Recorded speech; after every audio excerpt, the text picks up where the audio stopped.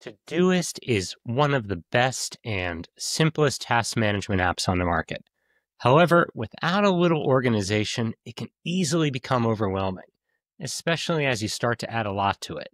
So today, I want to walk you through some of my top tips for staying organized without becoming overwhelmed on Todoist.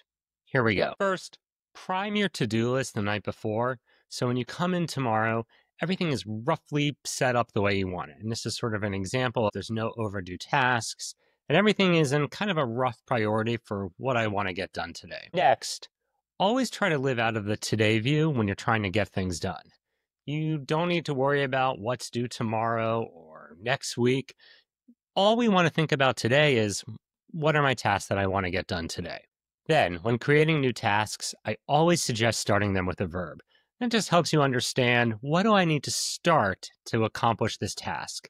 So if you see all of the tasks on this list, roughly, did I do my job right? Yep. Start with a verb. Schedule this. Update that. Review this. Next, and here's a power tip.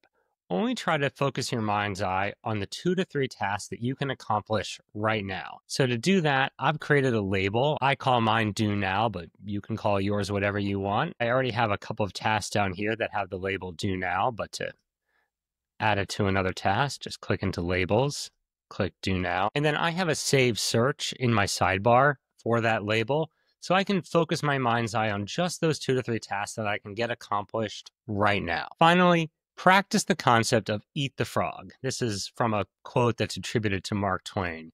But essentially the concept is, do the hardest thing on your to-do list first. You might be staring down a to-do list of 9 or 10 tasks for the day, but you don't know how to get started on any of them because there's one that's dragging you down.